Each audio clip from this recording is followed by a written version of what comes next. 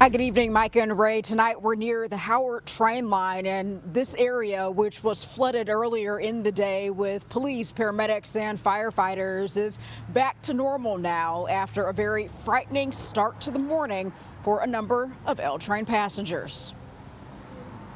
Just after 10:30 Thursday morning, the rear of the equipment, which has caused injuries on the train at this time.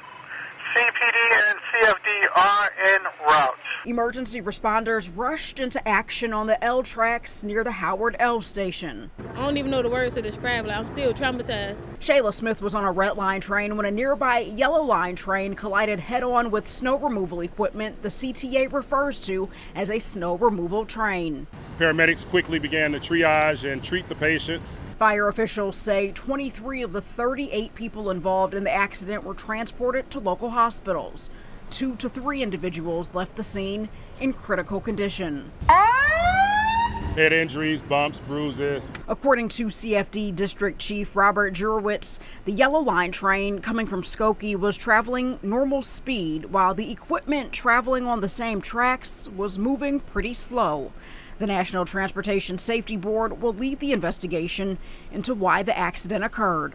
In a statement, CTA states it intends to cooperate fully with the NTSB. Katya Bonilla watched the scene unfold from a high-rise near the Howard station, hoping the very best for everyone involved. All I could think about was the conductor okay, like all the people in that first cart, like I can just only imagine the type of terror they went through.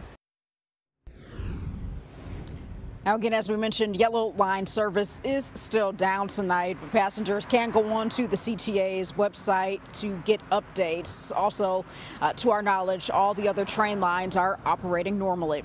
Reporting live near the Howard train line, I'm Jewell Hillery, WGN News.